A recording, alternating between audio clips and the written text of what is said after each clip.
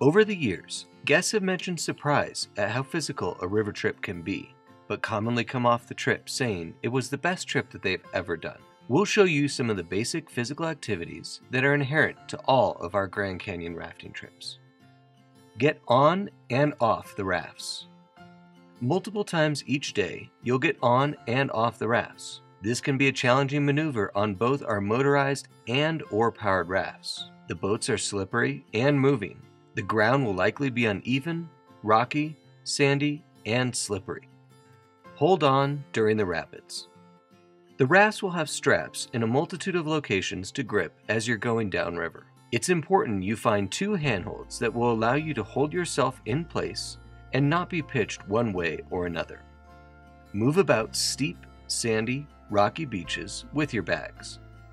The beaches in the Grand Canyon vary greatly. Many are sandy, some have steep banks you must ascend to get to the camping area, some are covered with slippery river rock. These beaches will be your home each night on the river, so you can expect to be walking about them often. Participate in the Duffel Shuffle. For those who are able, it's very helpful to participate in the Duffel Shuffle each morning and evening, as the guides appreciate the help loading and unloading all of the guest bags, sleeping gear, and camp and kitchen equipment. Set up your tent and sleeping area. After the rafts have been unloaded, you'll find your bags and take them to your chosen sleeping area and set up your space. The guides will give orientation of how to set up the camping gear, and then it's up to you. Pee into the river. During the day, all urine must go directly into the river. Some choose to wade into the river, and others choose to squat at the river's edge. There can be very limited privacy, however. The rafts or natural geography can provide some cover. At camp, pee buckets are provided, so you don't have to find your way to the river in the dark. Walk to the toilet. While in camp, the guides will set up a camp toilet for solid waste. The toilet is often set well away from camp. The route to the toilet will likely be uneven, sandy, rocky, and brushy. Stay in an outdoor setting. This is a wilderness adventure.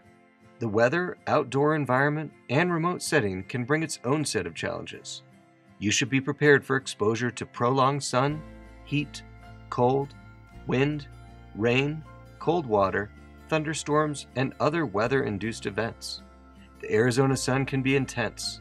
Often people find they need to wear more sunscreen, cover up, drink more water, and eat more food in the canyon than they would at home.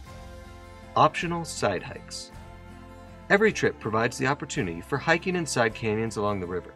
These side hikes are optional and are a unique part of a river trip. Side hikes can vary greatly in length and difficulty. Some hikes may require moves that feel more like rock scrambling than hiking, and others may be short walks up a stream bed. The more you prepare physically, the more you'll be able to explore while on your trip. These are the basic physical elements for our trips, but keep in mind that some trip types can make your experience more demanding. It's also important to consider personal factors such as medical and mental conditions, weight, age, lack of conditioning, dietary restrictions, addictions, allergies, and any other factors that might make your experience more difficult and/or dangerous to yourself or others. Please remember, all guests must meet minimum requirements outlined in the essential eligibility criteria found on our website. Our primary goal is to run river trips as safely as possible. If you have any questions regarding your ability to participate in a trip, please contact us.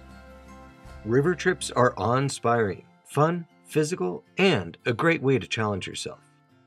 The thing to remember is, this is an adventure. The more you put into it, the more you'll get out of it.